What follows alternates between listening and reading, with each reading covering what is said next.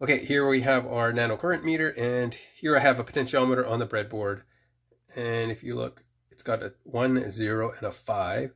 So a 10 followed by 5 zeros is 1 million. So this has 1 million ohms of resistance, but it's a potentiometer, so we can vary the resistance. So let's just hook this up. So here, let's connect ground to one of the legs on the potentiometer. Like that. Okay, and then I'm going to connect the positive voltage here. So I'm going to connect it to the wipers, and so that way, trying to keep these out of the way of the screen there. So that way, if I move the potentiometer, it'll move the wiper and it'll vary the resistance. So let's just hook up power.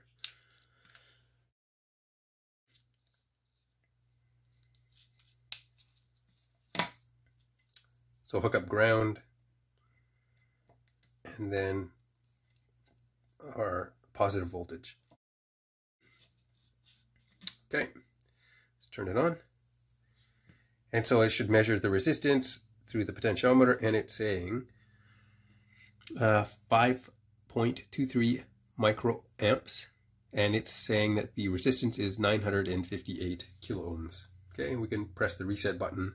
So when we press the reset button, it takes this pin 1 here, brings it low while I press it, and so then it resets the program and it measures again. So 5.20 microamps, 963, right? So again, if I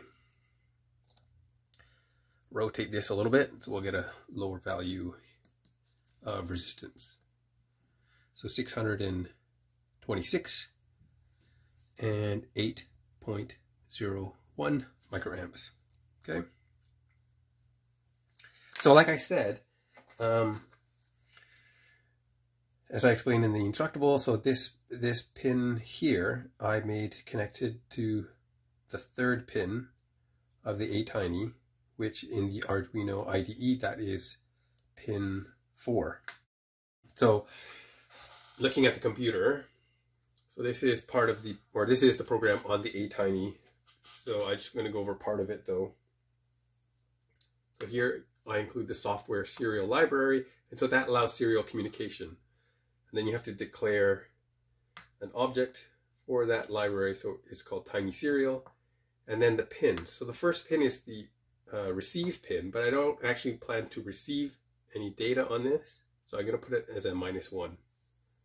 Also, because I don't actually have any more pins, I used them all up, so -1 because I have to put something in there. And then pin 4 is our transmit pin. So that's, we're going to transmit our data on this pin 4, but on the actual ATtiny85, this is pin 3, right, which I pointed to.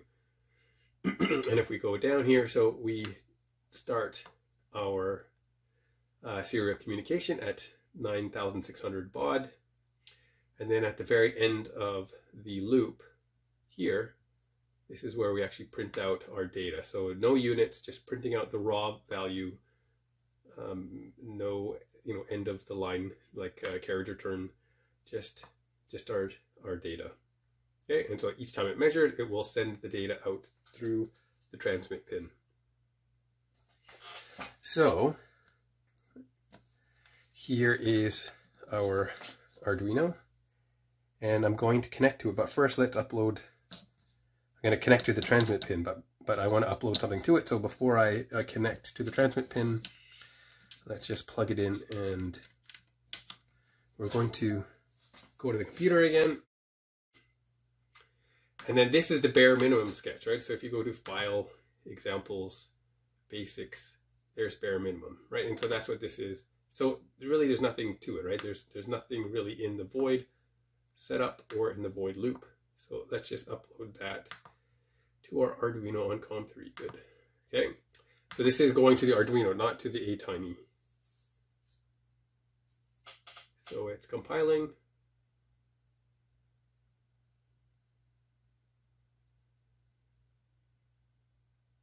Good, and it's done. So let me just unplug it now. So there's no power to it.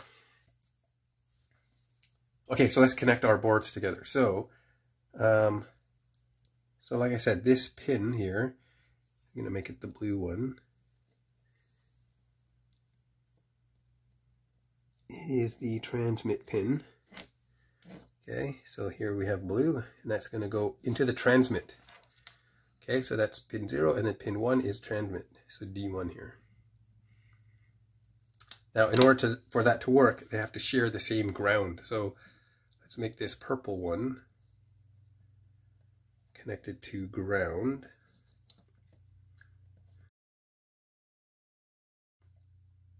So here, connected to ground.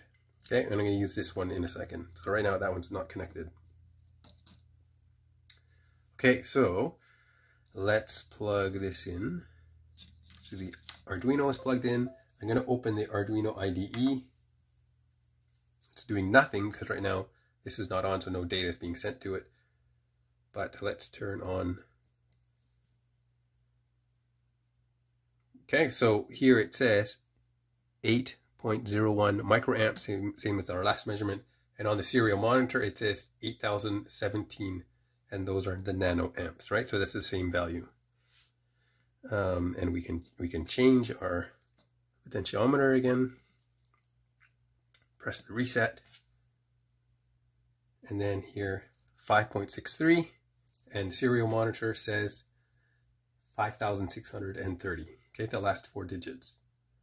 So theoretically, I think this should work for a data logger if you had a data logger connected to this. And then the last part of it is we can actually use this last pin here, which is connected to the reset. And so if we give a low signal on there, then the ATtiny should reset and should take a new measurement. Okay, so if we go back to the computer, so I just kind of made this program just to demonstrate this. So I started with an unsigned long because I want to record when the last trigger was for measurement. And then in the setup, we need to declare our pin as an output. So I'm going to use pin 2 of the Arduino, which will reset the ATtiny. Okay, but I'm going to make sure it starts off high, so that way we aren't resetting until we bring it low. And then here in the loop, okay, most of the time it's not doing anything, okay, but then every 10 seconds it's going to reset and take a new measurement. So here, the millis function, which looks at the milliseconds since the last reset, it's going to subtract the time that it was last triggered. So it's going to start off at 0. So then when that difference equals 10,000, which is 10 seconds, right, 10,000 milliseconds, it's going to make our pin low, which will reset the ATtiny85. I gave a little delay here. I updated our trigger variable, so now it won't trigger again for another 10 seconds.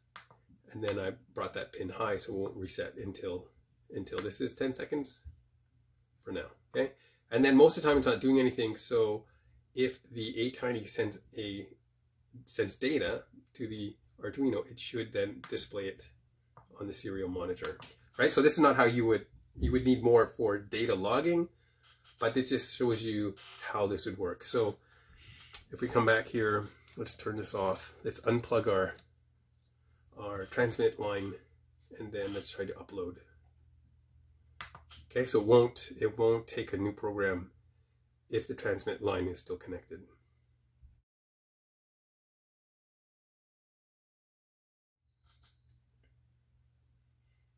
Okay, and there it's done. So let's plug in our transmit line. And then here, this gray one here, we're going to connect to the reset of the ATtiny. So that pin.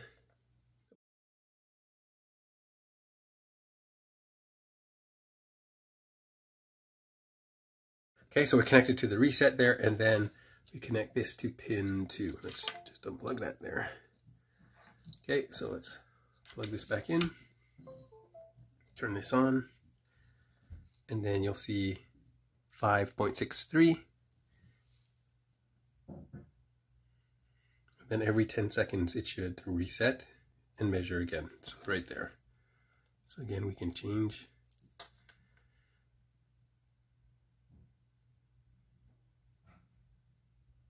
And there again, 5.2. And then if we open the serial monitor, Let's open it again from the beginning. So 5,208.